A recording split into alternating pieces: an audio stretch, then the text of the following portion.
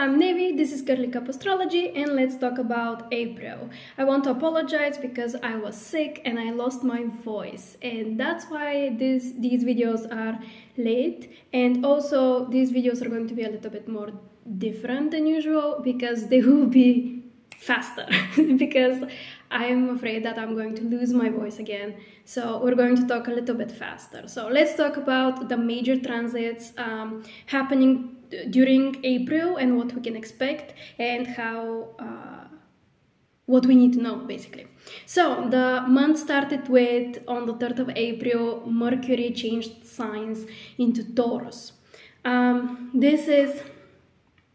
Mercury is the planet of communication, how we express ourselves, the way we think, and the way we communicate ourselves. So changing to Taurus, our communication becomes practical, earthy, sensual, patient, and also a lot of patience when it comes to thinking about things and also about expressing ourselves. We may become slower with our thinking and our thought process, even our studying and all types of communicating, but that's because we are thinking things through, and we are more matter to fact than imaginative and running through clouds and stuff like that. So we are more realistic, pragmatic. We are thinking about how we can do real change and practical change in our lives and how we can communicate this way. Also, Mercury in Taurus is a very romantic position for Mercury. Mercury is the planet of communication. So this is a very sensual, romantic planet. It's a very very musical, very film-like, book-like. You know, what you see in movies, what you listen to music, and it can be a very romantic transit. We can use our words beautifully, and we can express ourselves very romantically and even musically. Our voices become more pleasant, become a tool. Our voices and our communication, our words become tools how we express ourselves. It matters. And I forgot to say, I forgot to tell you that we are in Aries season. Of course, it's a very fast, until the 20th of April, we are in Aries season. It's a very fast pace, very quick, very progress inspired and motivated season. It's a time of huge progress. It's time of a lot of pushing, a lot of productivity, motivation, hustle even. It's a very high energy season, and we are into this season until the 20th of April. So happy birthday to all Aries, and let's talk about the next thing that's happening during April. On the 5th of April, we have a full moon in Libra. This is an important time during the month because this full moon impacts different zodiac signs in different ways. So it's a time of huge release, a time of completion, a time of balance. Libra is connected with law and balance and harmony. So this is where we are seeking balance and harmony and releasing and finishing projects and finishing themes of our lives that we have conquered. Then on the 10th of April, we have Venus entering Gemini. So this can become a lot of fun. Venus is the planet of love and romance. Venus is playful and romantic and sensual, and going into Gemini, very quick, very flexible, very changeable air sign, Gemini. So this can translate directly into our love becomes very quick, changeable. Our love, Gemini is an air sign, intellectual sign. So our love can become intellectual. Our love can become love on the brain. It can become love on the brain. We we are impressed with words, we're impressed with intellect, we're impressed with the smart people, and we want to impress people with how smart we are and how much knowledge we have and stuff like that. So this is important to us, even if it's not something that we value every day of our lives. During this transit, it's important. The smart people, we see them with new eyes, and we want to appear smart to people also.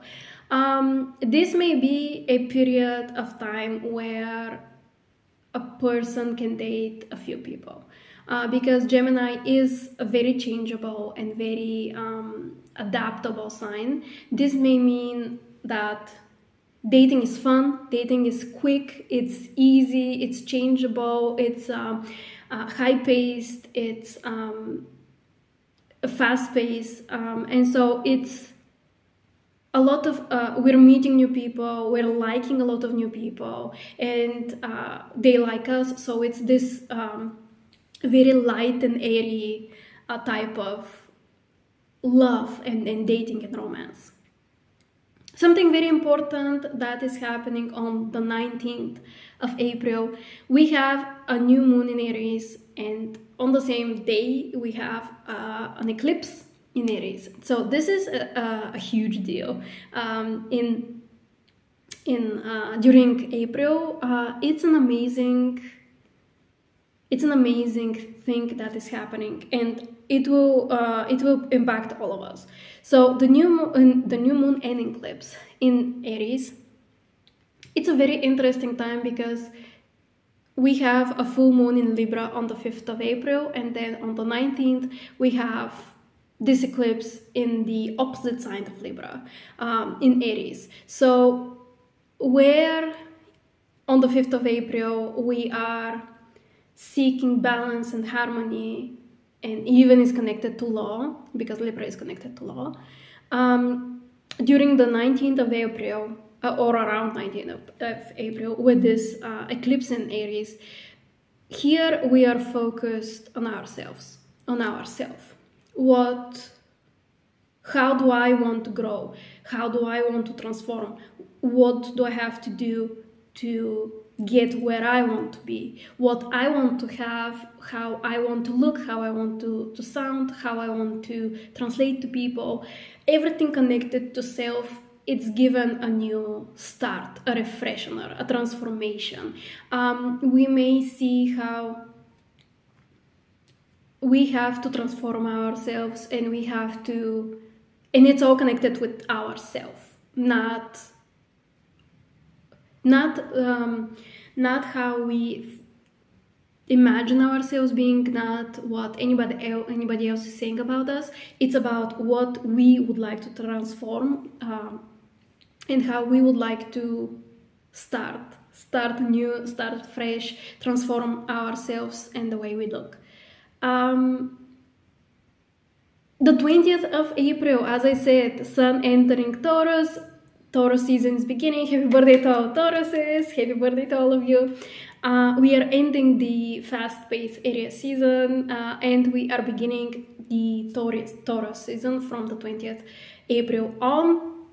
This is a very fun time. It's a time for hard work, but also relaxation. This is slowing down, because Taurus prefers a slower pace, a chill pace, a chill energy and environment. So this is actually a period of being practical and pragmatic, being materialistic, even to the extreme maybe, but focusing on the earthy things, the practical things, finances, home,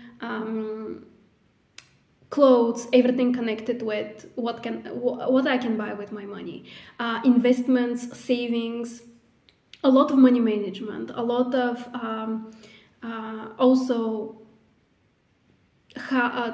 talent management, and finding your own talents and how to manage them so that they can bring me something in my life. So this becomes a very practical home renovation. Let's treat ourselves so that we feel better and we feel the best that we can. This is a time where a lot of spring renovation around the house, spring cleaning, spring renovations, even with ourselves and how we look and how we feel to ourselves. It's also a time of a lot of hard work and hard parting after, because Taurus likes to reward themselves with everything that is the finer things in life. So the simple things, the beautiful things, the beautiful chill energy. So it's a period of time that cherishes the beauty in everyday things. Then, from the 21st of April until the 14th of May, Mercury in Taurus turns retrograde. Congratulations to everybody. Mercury in retrograde. All fun. So, from the 21st of April until the 14th of May, we have a retrograde Mercury.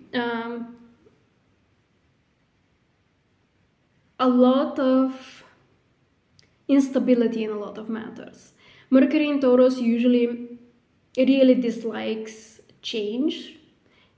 Taurus hates change. So Mercury in Taurus retrograde may mean that there is a lot of instability and a lot of change, major changes in all of areas of life, so that it disrupts the thought process, the way of life for Mercury in Taurus with this retrograde.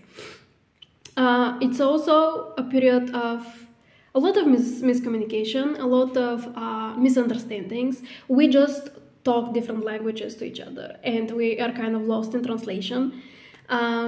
So whatever my advice, my personal advice, would be whatever important we have to do to postpone it until the 14th of May, even maybe like a week after, like the 20th of May or something.